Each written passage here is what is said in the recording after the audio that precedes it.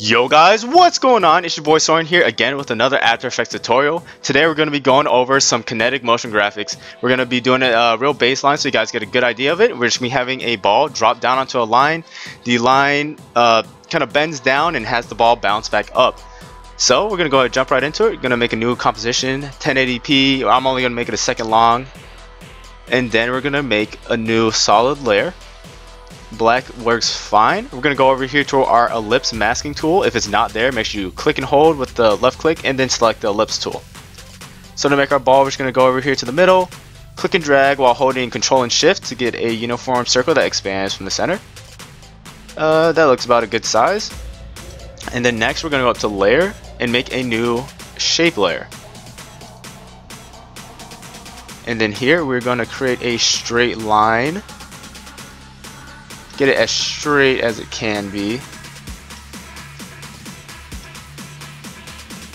Perfect.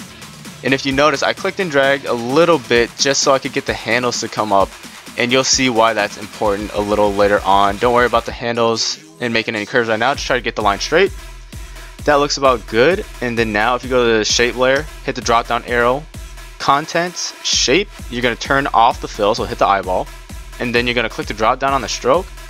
Change it to whatever color you want. We're going to change it to black so we can see it here, and I'm going to change the stroke width to about 20. You can change it to whatever you need it to be, however thick you want that line. Perfect. So now we're going to go ahead and do the bouncing ball animation. So we're going to select our black solid, hit P on our keyboard to bring up that position, and we're going to scroll back on the Y coordinate to bring it up, keyframe it by hitting the stopwatch, go to about half a second in, bring it down past the line. It doesn't have to go completely past, just a little bit. And then we're going to go to the end and bring it back up to the top. Alright, so now we're going to go ahead and ease those in. So while you're on the position for that layer, hit this button up here, that's the graph editor. And we're just going to click and drag to select all of these keyframes. And then you're going to hit the third button from the right down here, and that's going to ease everything. Since we want it to start falling fast, slow down when it hits the line, and then bounce up fast, we're going to make these first two keyframes quick. So we're going to click and drag them and bring them up. We do the same for the end here, and we're just going to give that a little RAM preview to see how it looks.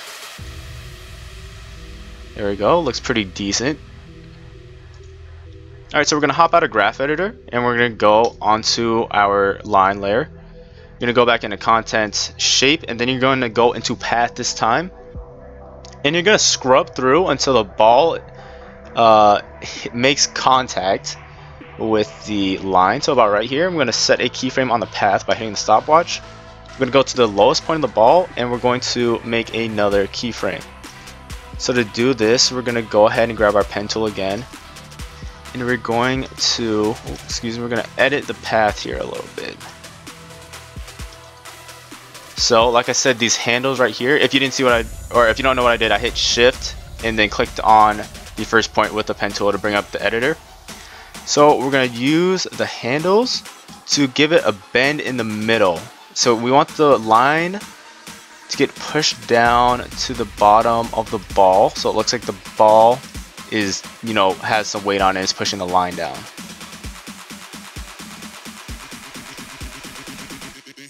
A little bit more maybe. This is something you just got to play around with. Alright, that looks about right. And so when we ease this in, it'll look a lot better.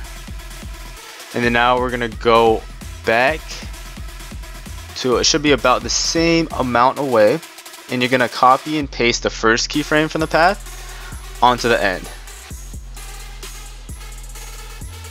Alright, so now, just like we did with the first keyframes, we're going to ease them in. So you're going to hit the graph editor, and you're going to highlight all of them, hit the ease button, and we're going to make it fast at the start, and then slower at the end.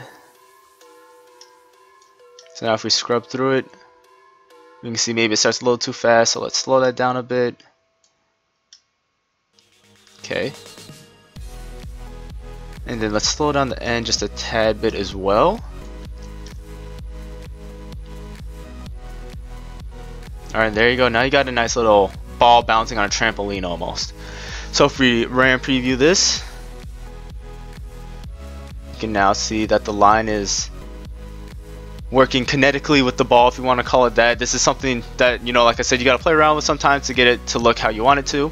But this is just a good general idea of what it would look like. Well, anyway, guys, if you have any comments, suggestions, critiques on, you know, different ways you could do it, make sure to leave them down in the comments below. Leave a like if you want to see more After Effects tutorials. And I've been Soren, and I'm out. Thank you.